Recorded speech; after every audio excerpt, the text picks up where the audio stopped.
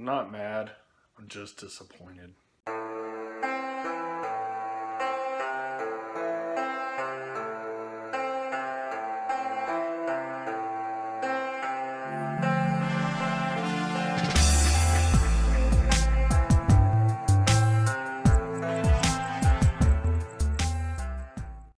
Hey guys, welcome back to the channel. Today we're talking about Googan baits. I wanted to do a full review video on these guys out at the pond catching fish. I went out 2 different days and spent a total of 8 to 10 hours out on the water. Not on the water, on shore, pond fishing, pond hopping. 2 different ponds. I worked my way all the way around them. I have this isn't all of them. I'm missing one of them, but I got the Slim Shake Worm, the Kraken Craw, and the Bandito Bug, and we'll take a look at each of those. But using all 3 of those, I caught 1 fish on a spinnerbait. The 1 fish I caught was caught on this little spinnerbait here. Little chartreuse color there, really small spinnerbait. That was the only fish that I caught out of the whole 8 to 10 hours that I spent trying to catch stuff on the Googan baits. And I'm not here to say that the Googan baits suck. I don't think that at all. They just weren't working for me on those days, the other day and today I was out. And you know, today I was out, I saw fish swimming around and I was getting it right in front of them. They would check them out and then swim away. I don't know if it was maybe the colors I chose, wrong colors, or just wrong presentation for these fish. But let's take a look at each of these baits, and we'll start with the Bandito Bug. So I want to start looking at, I kind of want to go over everything. I want to go over packaging, how the baits look, you know, the kind of action they have. But we'll start with the packaging here. It's really awesome. I love the packaging. Really stands out on the shelves at the store. I picked these up from a Dick's Sporting Goods up in Frisco. And you know, on the back they got the whole diagram there, and really catchy stuff. The open sniff catch. They got a website here. You know, just add water there. Packaging is really awesome. I think it looks great. When you open it up, they smell great. They don't have different smells, I don't think. They all smell the same to me. But it's a really good scent. And we'll go ahead and open this Bandito Bug here and get a look at how these things look. This color is the Okeechobee Craw. And on one side here, I hope the light is fine. It's kind of like that dark greenish color, like a watermelon green color. And then on the other side, it's that nice blue, it's got like blue flakes up in there. Yeah. And it's really cool looking. They feel great. They look awesome. Each of these appendages here have little tabs on there you could break apart each of these little pinchers here, and each of these will flap independently of each other when you're pulling it through the water. And that's the thing on each of these baits. They look great in the package. When you're handling them, look great in the water. They look amazing. They were definitely catching the attention of the fish today, but for whatever reason, those fish just did not want anything to do with me or the baits. So let's see, we'll get into a Kraken Craw next. The color I went with on the Kraken Craw is just plain natural. Just plain natural color, and you can tell I have a couple missing. kept trying to switch them out. I was thinking, you know, are these baits just getting wore out, losing scent? Which I don't think they were, but I was just switching them out just in case. Here you go, the pinches there. Gotta break those apart again. But you can see the color on one side. They've each got little flakes in there. One side's that kind of grayish color. The other side's a little dark blue, and it's got nice little blue and black flakes in there. And the cool thing with the crack and craw, which honestly you could do with any bait, you could cut any bait down to size to fit your hook. But if you look at the crack and craw here, it's got these different little segments there. And it's perfect for if you pop that off, if you need it on a shorter hook, or just make your overall presentation a little smaller, a little shorter. You could pop those segments off and make it a little smaller, just to get those fish to bite and go after it. So that's the crack and craw there. Get these put back in here. Alright, so up next we have is the Slim Shake worm. The way I really like to fish worms is wacky rig. I love doing wacky rig.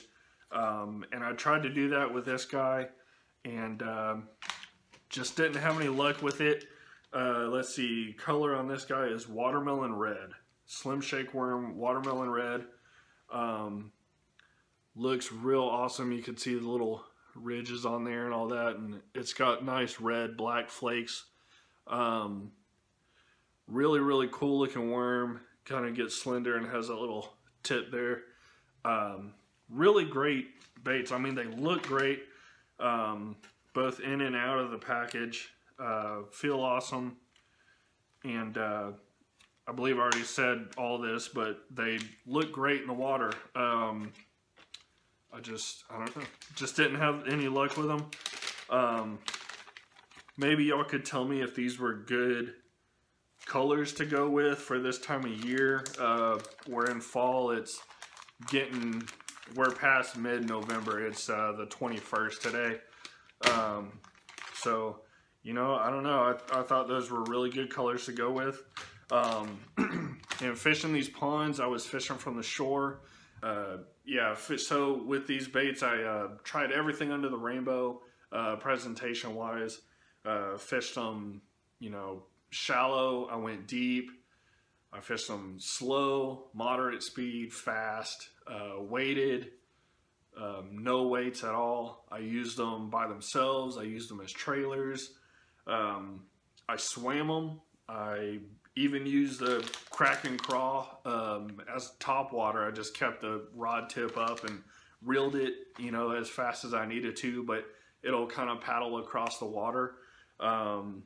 So, you know, I swam them, did top water, played the bottom, and I mean, I spent quite a bit of time out there doing all of that.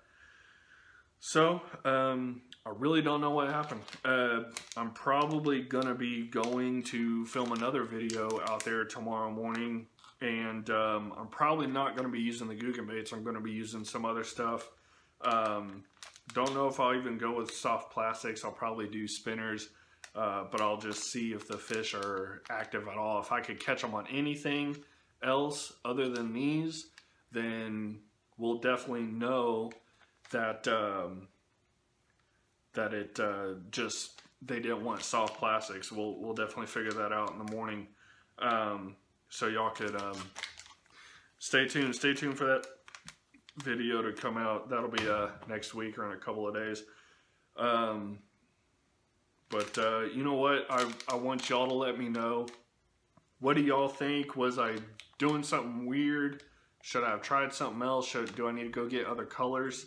You know, just let me know.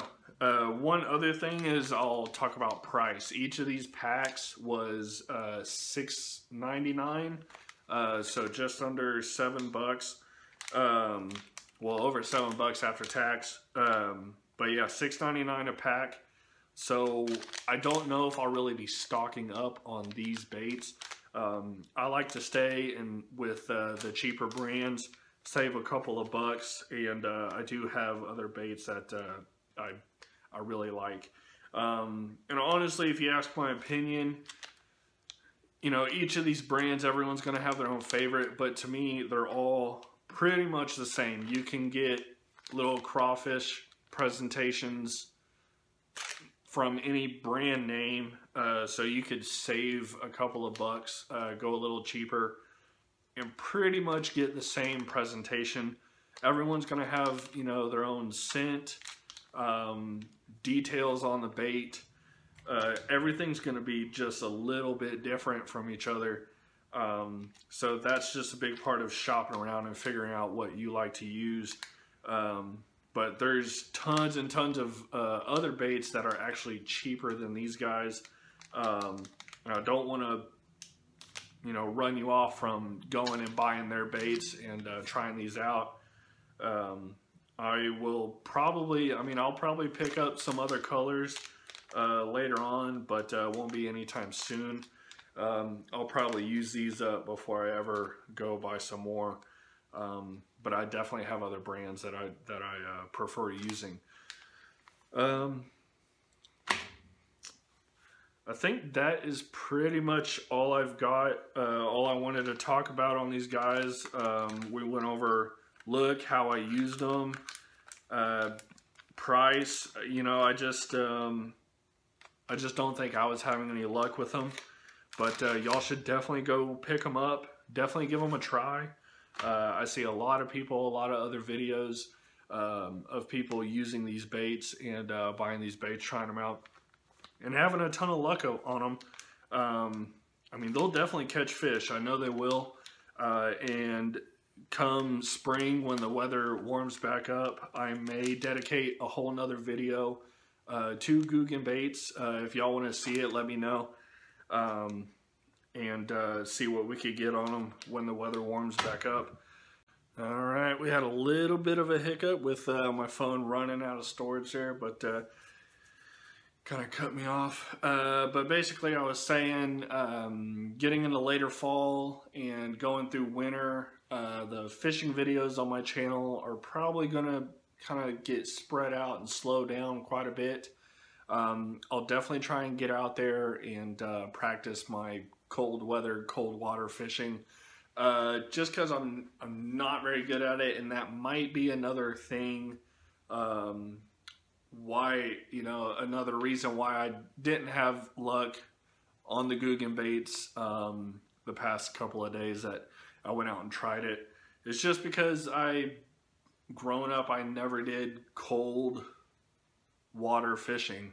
With everything cooling down, I've got to get the hang of it. I've definitely got to get some practice in, so I'll definitely do that.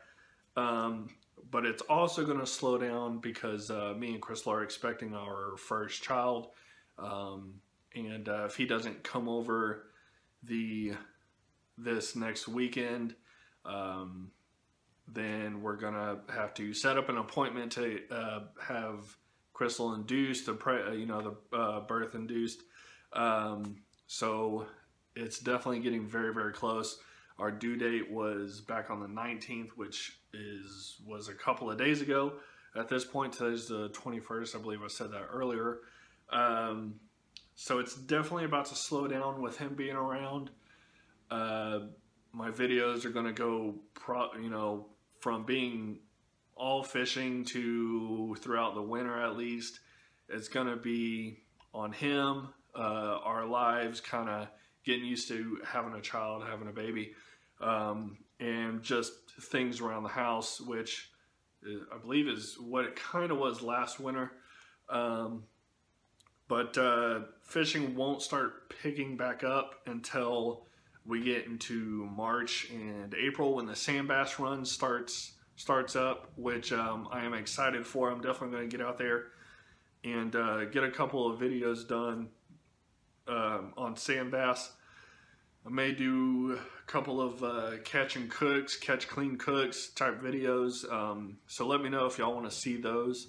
And then from there it'll pick back up, and then we'll definitely get back into bass fishing. But that's pretty much it. That's all my, big thoughts and opinions on Googan baits. I think they look great. I'll definitely be excited to try them next spring when everything's picking back up, and I'll definitely try them throughout the winter. May not make videos on it, but I'm definitely going to be out there practicing and just getting a feel for fishing for bass in the winter. I think I just have to learn how to figure out where they are and how to fish for them. So, guys, let me know what y'all think. Should I have tried something different? I believe I said all this earlier, but should I have tried something different? Do I need to get different colors? What presentation do y'all like? How do y'all fish for bass throughout the winter? Let me know. Definitely give me a thumbs up if you like the video. If you don't, let me know. Just let me know. Let me know your opinions. I'm open to them and I want to hear them. Definitely hit that subscribe button if you want to keep up with me, Crystal, and Little Man, our growing family. Definitely hit that subscribe button. It helps out. But I hope y'all enjoyed this little video. And if you kind of like these videos, kind of going over baits and stuff, let me know. I'm definitely not a pro fisher. I'm definitely always learning. So, I don't have a great expansive knowledge on all this, but I'm definitely willing to learn and make videos on them. So y'all could probably learn with me, or I could learn with you. But let me know. So I guess that's all I got, guys. So y'all take it easy, and I'll see you next time.